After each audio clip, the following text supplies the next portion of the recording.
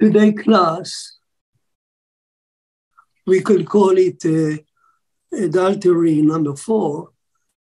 And if I seek a title for it, I'll call it, What Did They Gain in Eden? That's a question that many commentaries ask. What was the story all about?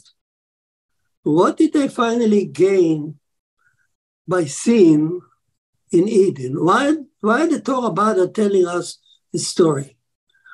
So to show what really the Adam and Eve got from Eden, from the story of Eden, of course they were punished in the sin. So, but what did they gain from it? So let's go back to the story itself. We should remember, first of all, that the story of Eden is not standing on its own. It's not a story separated from other stories, as usually is thought of.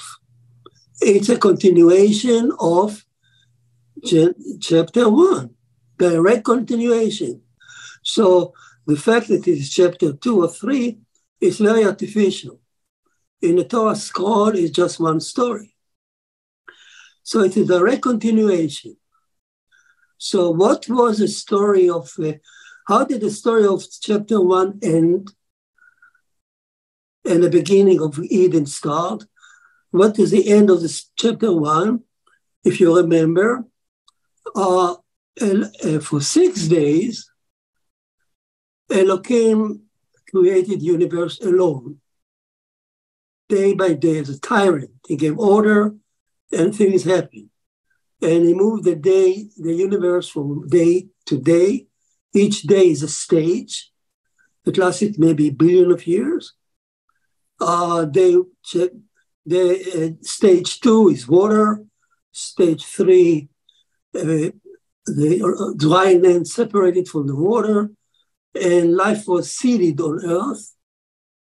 Vegetation was seeded, and stage 4 or day 4, earth was stabilized, so there was seasons. And day 5 or stage 5 is a beginning of mobile life in earth. First fish in the water, then a bird, then a crocodile, then lizard, swamps, exactly what science says. And from there on, the story goes to day 6, where we still live, where God, Elohim, the attribute of judgment, created first the beast, or the cattle, then the beasts who preyed on the cattle, then crawling creature and snakes, huge snakes that roam the earth, and then finally Adam. So that's a story of 6 days. And Elohim was happy, and every day he judged the day, and he said it was good. And he went on to build the universe like 6 floor stories, floor on top of the other floor, of the previous floor. Those creatures were not important anymore. He eliminated because there was no mercy. Elohim used the judgment. He is a builder, efficient builder. He creates, he brings life, he takes life away as he wishes, as long as it's just. And he followed the rule of measure for measure. You do something, you get something in return. You get punished. You sin, you violate the law, you're punished. You violate in his word, you're punished. And this way, without any mercy, the world moves from day to day to another day.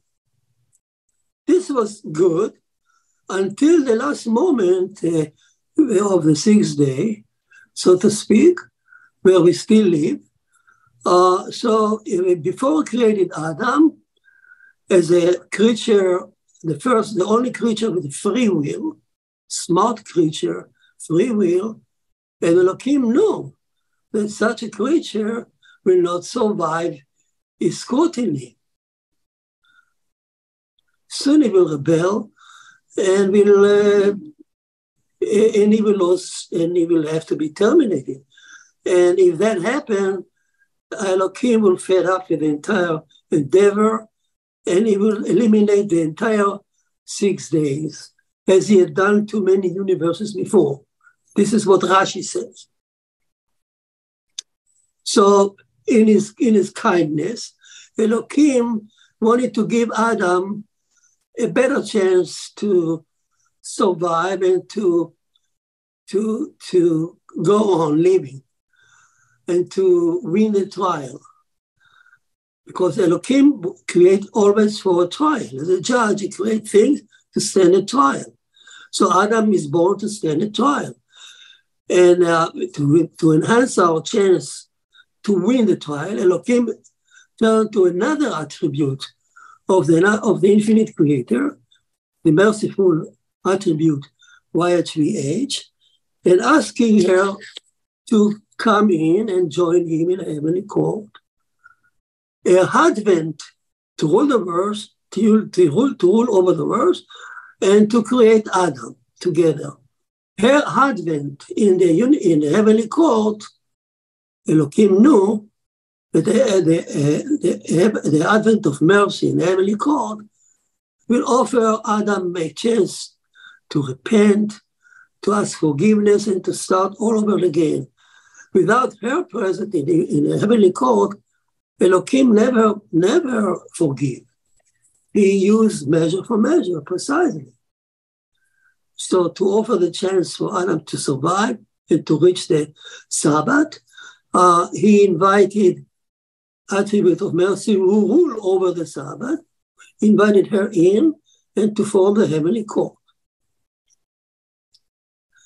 So, but the merciful one, when she came in, as shown in chapter 1, she looked into our universe and she realized there is no creature here besides Adam.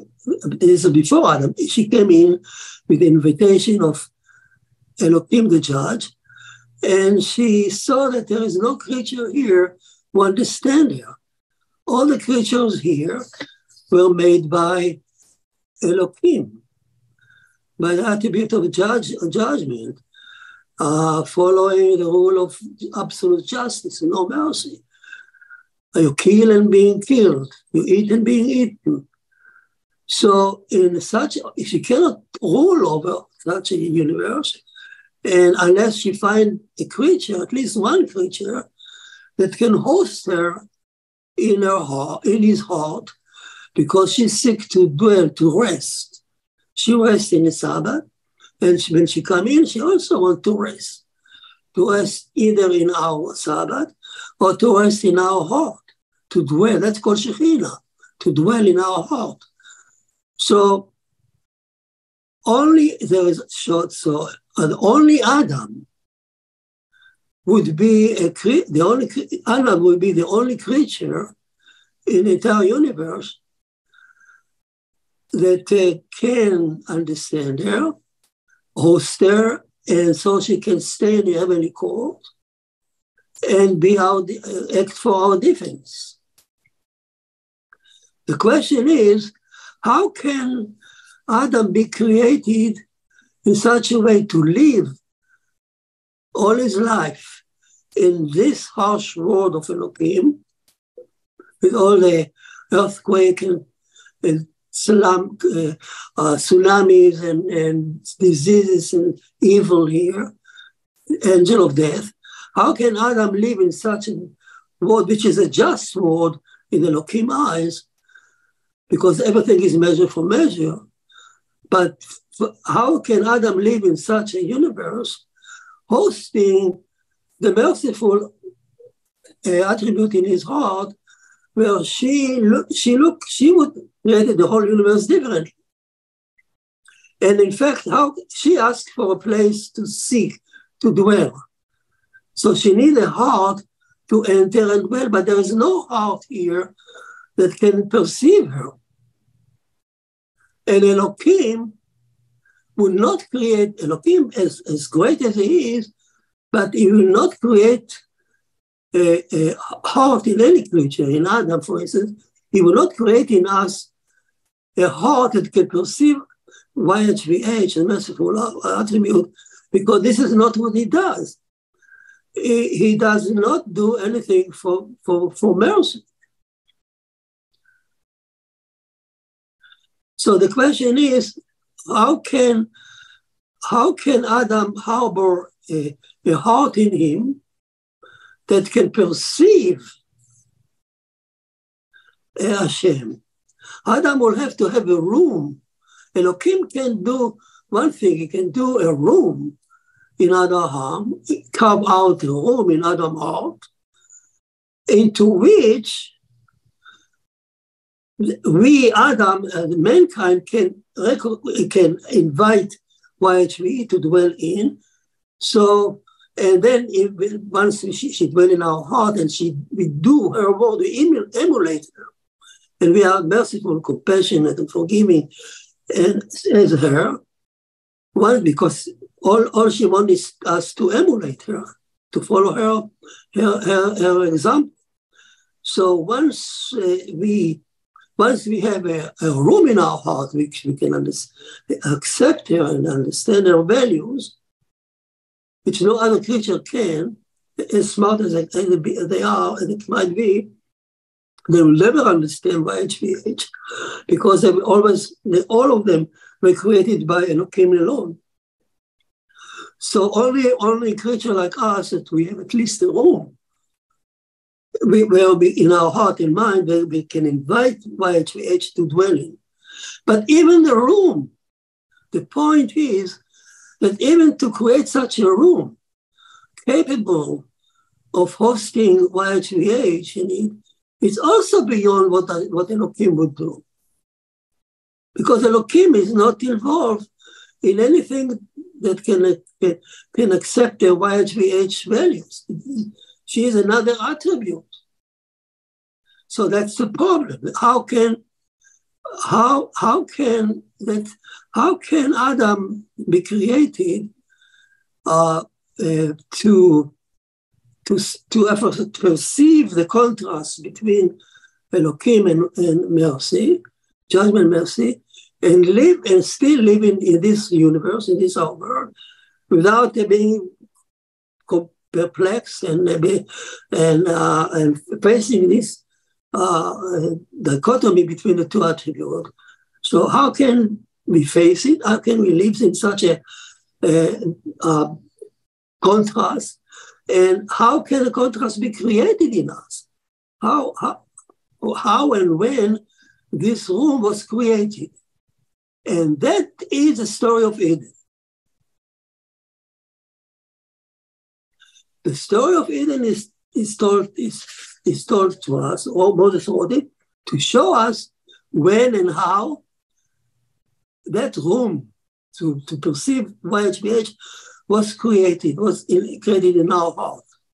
And it happened in Eden, first of all. So the story goes, we already discussed it. On day 3, before there was any life on earth, not even rain, not even vegetation, just separation of dry land from the water, Eden was formed by the two attributes together.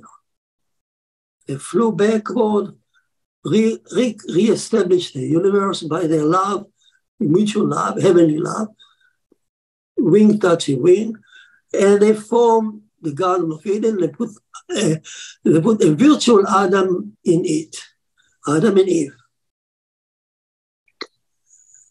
for a trial. And first of all, it was a shortcut. If Adam won this trial in Eden, he would have proceeded straight to the Sabbath without ever being implanted on earth. In that case, he would enter from day 3 straight to the Sabbath, and probably the whole evolution wouldn't happen. Because the whole evolution, according to the Torah, is to finally bring Adam here on earth. So if Adam won his trial in Eden, evolution wouldn't be necessary. So this could be a shortcut. This would have spared Adam the agony of living on earth, as we just spoke. The agony of living in this universe, also, harsh universe of Elohim, harboring the spectacle of mercy on our eyes is tough. And to spare that to Adam, the Hashem Elohim, the two attributes together form the attribute of they form the Garden of Eden, so that Adam would be spared the agony of living here.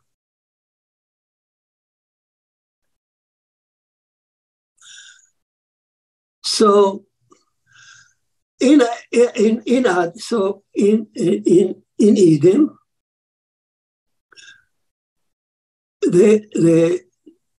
to make the story short, the status, the Adam and Eve, or Adam was born,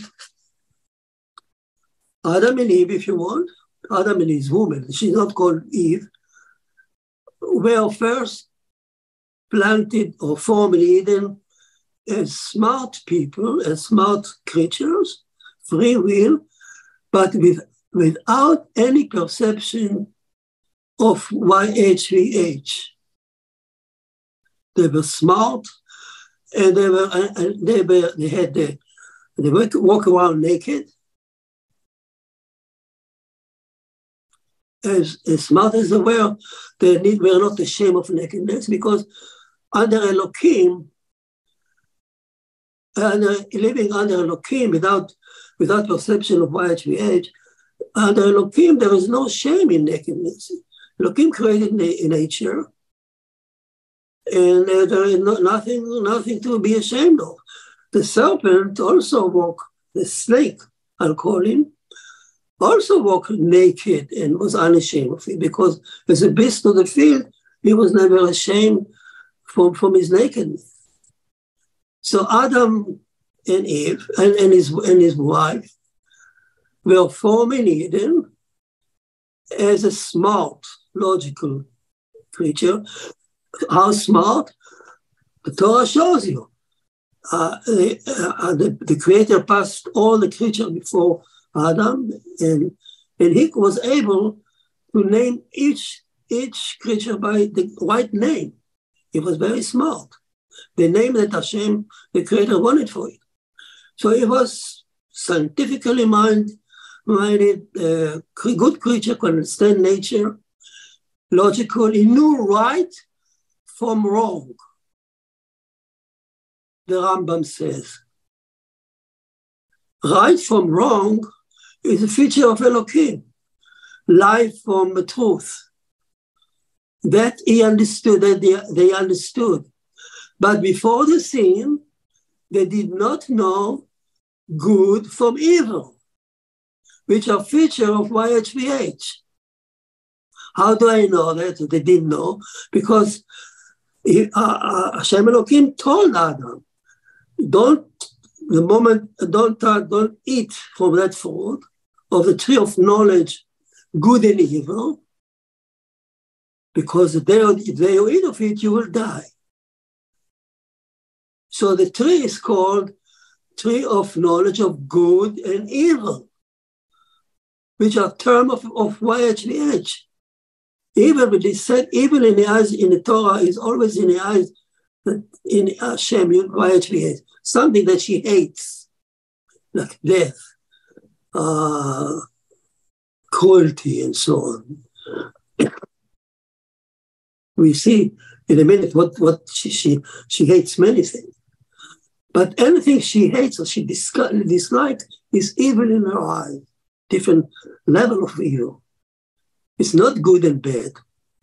So right and wrong is a feature of Elohim. good and evil is the feature of Y2H. So the Torah tell you that before the sin, they did not know the difference in what good and evil is, which means had they not sinned, they would have never known good and evil. They would have stayed like a sophisticated creature, smart creature that knows Elohim, they know science, they are smart, they're logical, they know truth from a lie, but they don't know good from an evil. The term of IGH is beyond them before the sin. And that's given in the text. You need to be blind not to see it. So as long as they don't sin, they live happily like that. They can walk around naked, like the serpent, like all the beasts, and they're not ashamed. Because there is no shame walking under the creator of nature, Elohim. If they don't know the YHVH, they are not ashamed of nakedness. Now, in Eden, the Torah says they were given 2 commandments, 2 out of the 6 that Adam received finally. The 2 commandments, one is idolatry and one is adultery, are the only one that could violate in Eden. How? Adam received a command from his father, King Elohim, Hashem Elohim. Don't eat the fruit. That's a command. Once he violated the command, he rebelled against the king or against his father in heaven, which tantamount to idolatry. Of course, I don't expect Adam to bow to stone and wood, stupid idols. But that kind of rejection of Hashem, of God command, for him it's a kind of it's a tantamount to sort of idolatry. In fact, he got it when he was alone, before the woman was formed. Because idolatry pertained to each individual alone, even to us alone. Each one of us supposed to follow the prohibition of idolatry, alone, as individual. Once Eve was formed, immediately the 2 of them got the second commandment, adultery, and to have sexual relationship restricted to marriage. Institution of marriage, sacred institution of marriage for all mankind, is given to us in Eden. And now they have 2 commandments to observe in Eden. And that's easy. If they just stay from 2, they could go on to live in Eden forever until they reach the Sabbath. But it's also risky, because once you violate the only 2, you lost everything. So this commandment, they could be violated, and they did violate it finally in Eden. What about the rest of the 6? We know bloodshed, number 3, theft, number 4, justice, number 5, and blasphemy, number 6. What about them? They were also given to Adam in Eden. The Talmud says, when Hashem commanded of him not to not to eat the fruit, the word commanded is superfluous there, and it includes all the rest of them. But the rest of them have no relevance to Eden. They couldn't kill in Eden, and they couldn't steal in Eden. There was no ownership, and there was no society could do injustice. So all the rest of them, the other 4 of the 6, were potential, theoretical, in case they fall out from Eden and live on earth. By the way, we have now two categories of the sixth commandment. As Noahide, we should be aware of that. The first two, adultery and idolatry, are very primordial. They address our most basic instinct, the sex drive and the drive to power. And they were given to us in Eden, where we are formed way, way back. And that's why they are deep, deep, deep in our soul. Very difficult to eradicate. And they are the law underlying everything else. These two.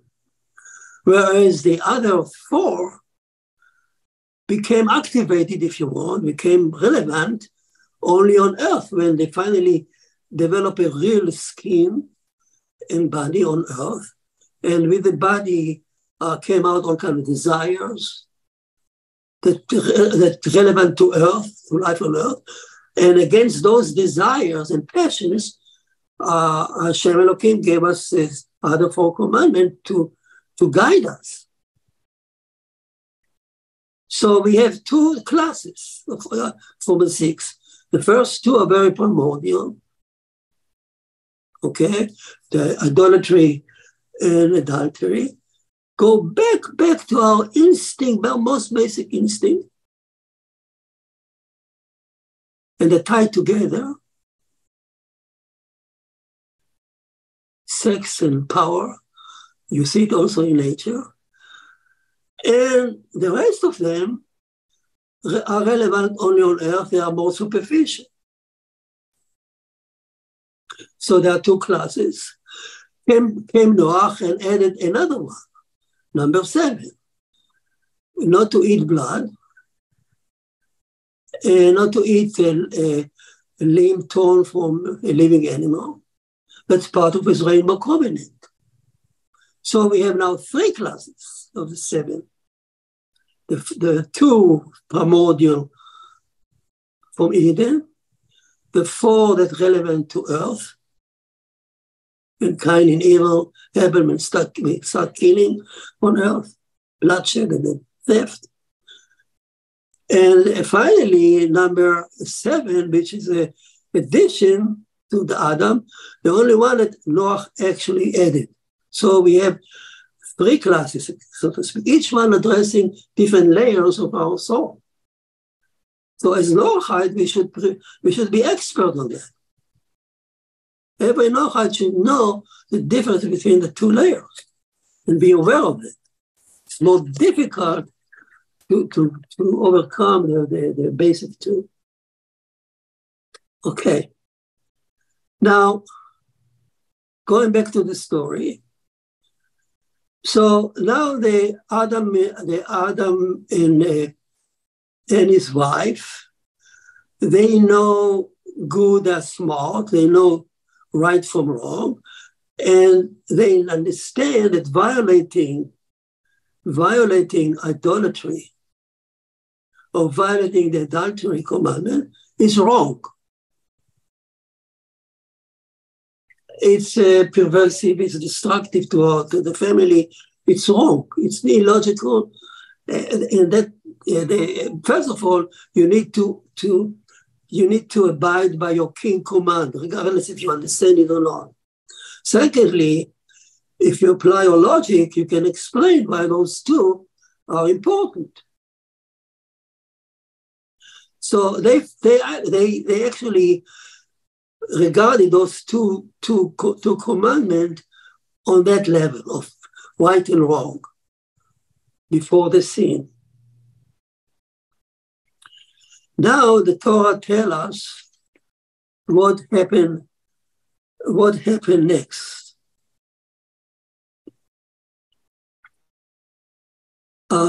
Because what happened next is the appearance of a smart, cunning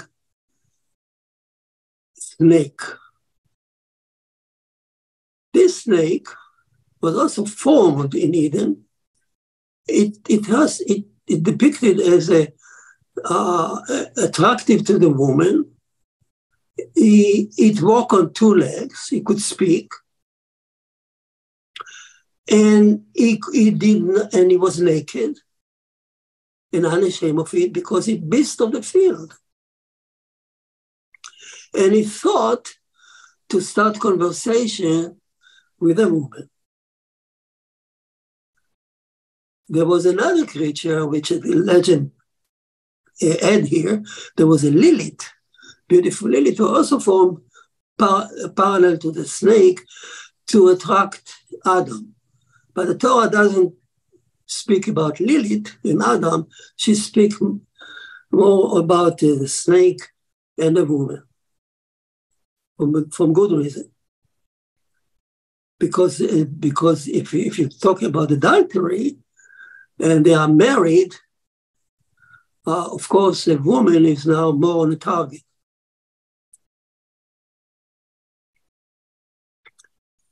So the smart, cunning snake who knew right from wrong, so he knew that he's not supposed to lie.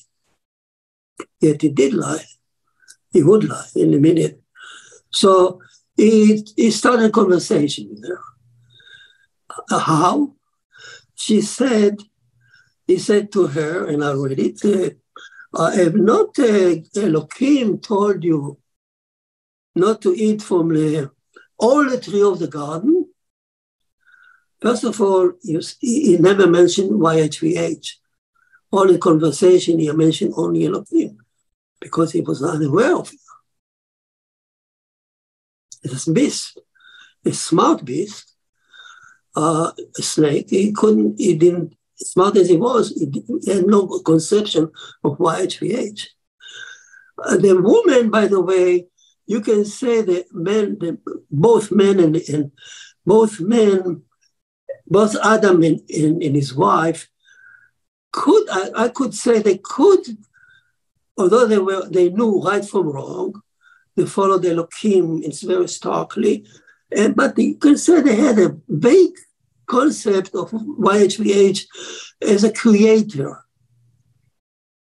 Why I'm saying it as a theoretical creator? Why? Because the name of the tree was the tree of knowledge, knowing good and evil. The word knowing here refers not just to theoretical knowledge, intimate knowledge. So the moment you eat from it, you get intimate knowledge with YHVH. That means that without eating, as long as you don't eat it, you still have a knowledge of her, but on theoretical. They know that Hashem Elohim created the universe, but they have no feeling for what YHVH was all about. That's important. Once they would eat it, they get intimate, personal relationship with YHVH. They will feel her. That is like Adam knew his wife, and she bore him Cain. He knew his wife intimately. So that kind of knowledge we talk about, practical knowledge, not theoretical. So he approached, going back to the snake, he approached the woman and said, exaggerating, and not Elohim, he never mentioned YHVH. And not Elohim told him not to eat from all the garden. He knew that by exaggerating, he actually forced her to respond, because she said, oh, no. She said, of all the tree of the garden, we may eat. It's not right what you said. But of the fruit tree, which is in the center of the garden, she doesn't mention the name. She wouldn't reveal the name to the serpent. Elohim had said, you shall neither eat of it, not touch it, lest you die. She also, talking to the snake, she also mentioned only Elohim and never mentioned YHVH. Why is that? You can say that she sympathized with it. She knew that the serpent doesn't know YHVH, so she didn't never mention YHVH. Or you can say more simply that she also, at that point before the scene, was also the same level. They didn't, both her and the husband, were not really paying attention too much to YHVH, only Elohim. So she too, she spoke to him on the same level, although she theoretically might have known YHVH. But she hid the name of the tree. Of course, I wouldn't tell him all I know. It's a good response. But she entered conversation with it. But while she talked, she something slipped from her mouth. She said, Elohim had said, you shall neither eat of it nor touch it. Elohim never said that. And the commentaries say that probably Adam, her husband, was the only one who heard the warning. He told, these are the words of Adam who had told her not to touch it, because Adam wanted her to stay away from the tree as much as she could. And Adam told her, the moment you touch it, you die. Could be. But she said, the moment you touch it, you will die. And the serpent caught it.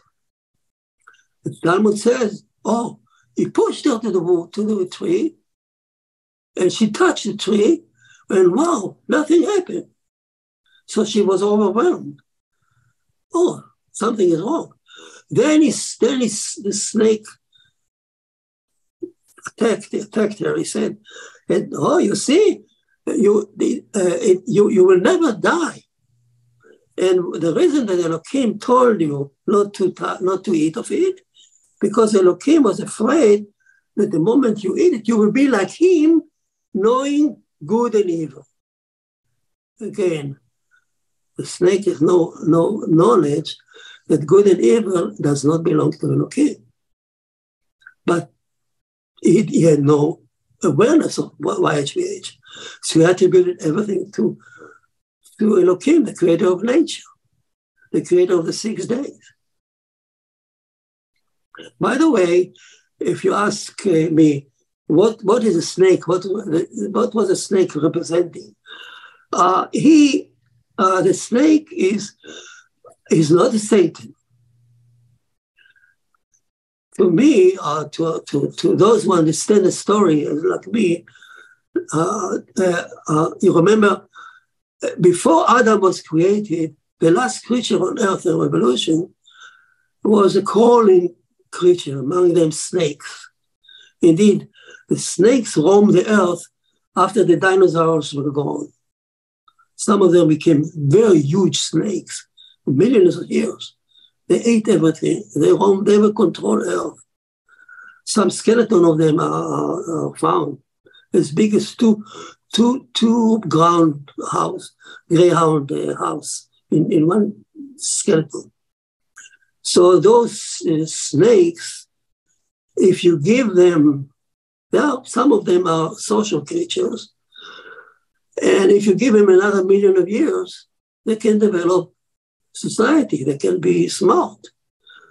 So if you allow the evolution to continue, each day of creation lasted million, if not billion of years. So if you live at Elohim, just let evolution continue in the same path, I would expect the next smart creature would be either a spider, society of spiders, or bees, or ants, or snakes. They could be develop their own iPhone, their own spaceships, and they would be very smart, but they would never know YHVH. Mercy. Like a lizard could be very smart, let's say, but for her, the agony, being eaten is just the way of life. She has no clue that something evil here, something that could be different, because she's a lizard. pain and death is part of the life, part of reality. It's entrenched in her mind. She has no clue that could be different world. Only us, if we wear the spectacle of YHVH, then we understand it could be another world here.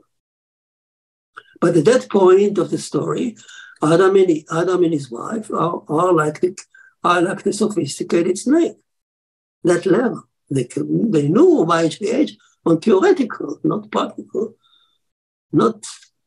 level. And theoretical as a creator. So a creator has another name. But they didn't have a clue what it means. Because they were naked, like the beast. So now that seeing that nothing happened to her, the woman now trusted the snake. And wow. And she when he gave her the fruit, which was not an apple. The rabbi said either it was a fig or a fig or grape or a sort of orange. There are different sorts, but nobody ever said apple. I don't know how it came to general conception of an apple. Anyhow, whatever it was a fruit. It doesn't matter to us what exactly fruit was it. But he gave it to her to eat, and she ate it and gave it she saw it so sweet and good, and she gave it to her husband. And then something drastic happened. And here are the crux of the story. For that portion that we already discussed, now that is the crux, that's the main reason why the story is given to us. Because when they ate the fruit, the magical fruit, their eyes opened, and they saw. What did they see? They saw. And the eyes opened. And first of all, the Torah tell you. Let's see what happened. If I put the bottom line right away, the fruit gave him the perception, the magical fruit, not the sin, but the magical fruit gave them carve out a room in a heart so they can now perceive YHVH. Remember, we started wondering how could Elohim create a room in our heart to perceive YHVH. Here is the story. That fruit that we ate, the Adam ate in Eden, render his heart capable of perceiving YHVH. How do I know it? Because they open their eyes and they cover the nakedness. Now, you can say they cover nakedness because of adultery. There are people who say, there are many who say she didn't really perform the adultery. Well, that is just a myth. Certainly they violated the idolatry by eating the food, but the story of the sex with the snake is superfluous, could be.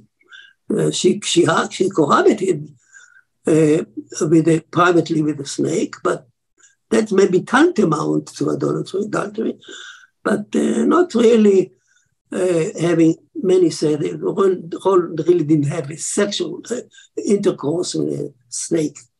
It's too much. But certainly, so why did they cover the nakedness? So, because if you or me or everybody have a perception of the Shekhinah around us, the first thing that we should do, we should feel is to cover our nakedness. If you enter the Holy Temple, if you enter the synagogue, if you worship, if you pray in your home to Hashem, first of all, you cover your nakedness.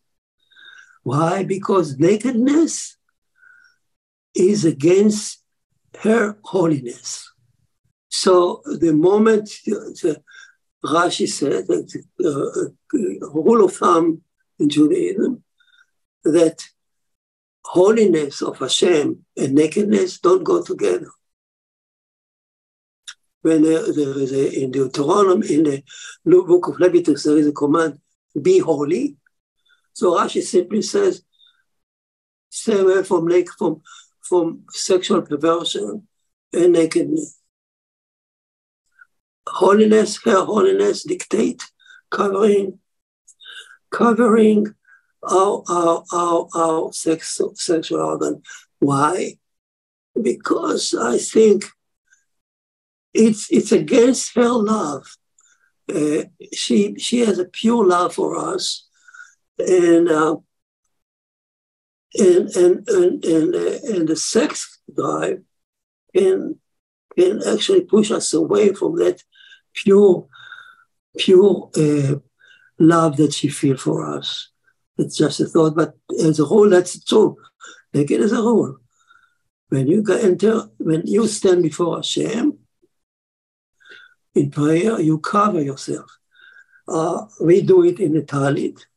Noahide should do it with the talit without fringes that they inherited from Noah's son Shem.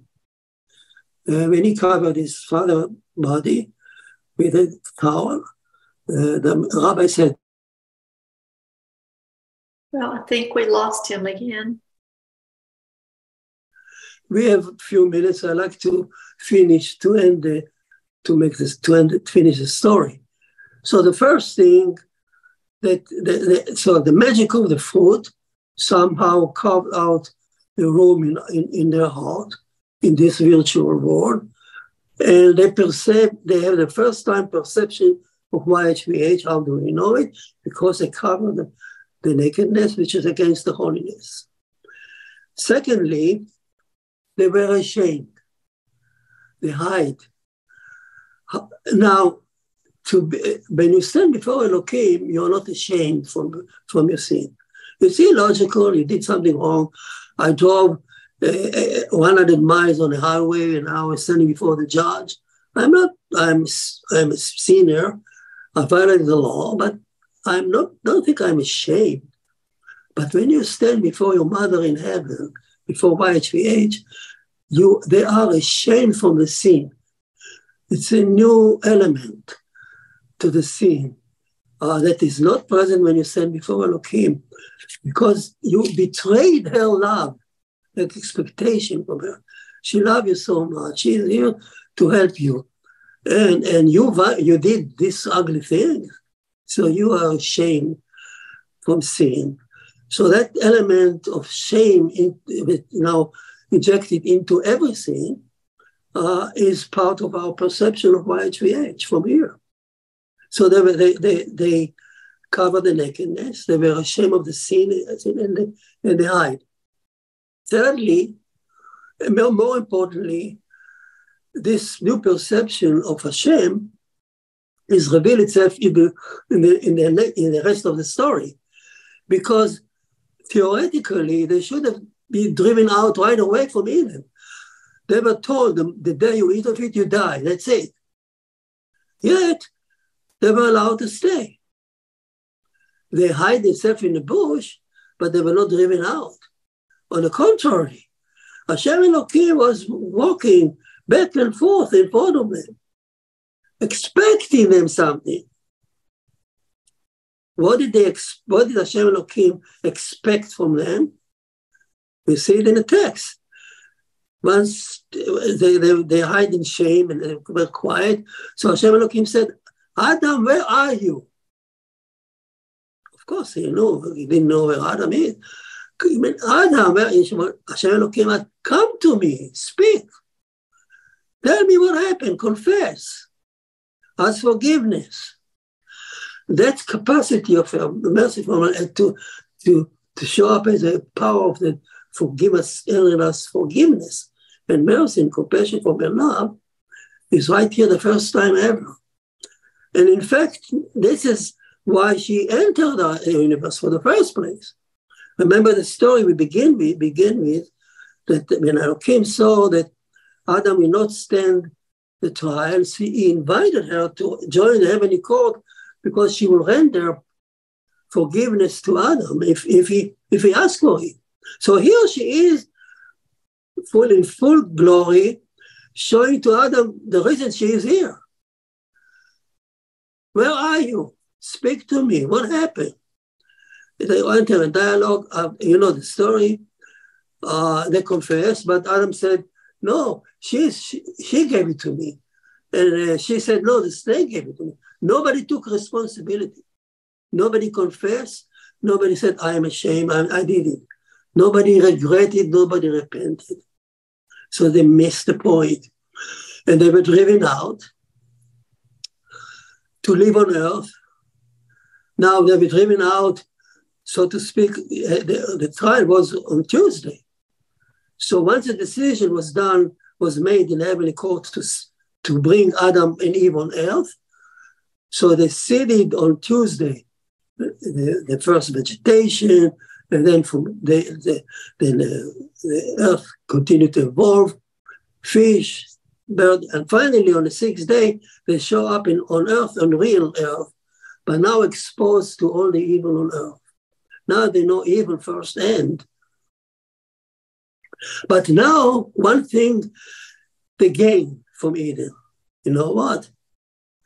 Now they carry the groom in their heart that can host YHVH. Now they can understand the mercy. Now they can proceed to the Sabbath. They can now ask forgiveness. They understand to whom to address. They will be given the Torah. And all that was possible because they had a room on them in their heart that was carved out in Eden. So we know why the story of Eden is being told to us. And what did they gain? So, because otherwise you can ask, wow, how can Elohim carve out a room for Hashem in Adam's heart? No. It happened that both of them, Hashem and Elohim, formed Adam and Eden, and both of them created this fruit, magical fruit, so to speak, that carve out the room. So the capacity that all mankind have. If a Nazi says, I don't believe in mercy, because the Jews spoiled the Aryan blood, animalistic blood, you know that he is a liar. Because every human being, there is no such thing, every human being having her on him, the room, the understanding, the basic understanding what Hashem is all about. You can deny it, you can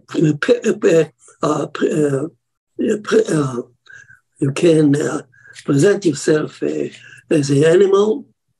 War is good, the strong is good, like they call it. The jungle is good. You can say whatever you say, but we know the truth. Each one of you, each one they out there, each mankind, each person on earth have the home carved out there. That's why they can stand on trial. That's why each person, he can claim whatever he wants. But don't fool me. You know what you learn the Bible. You heard, you know what Hashem is all about. So you are liable and you can stand on trial in human court. You cannot deny the presence of mercy in your heart.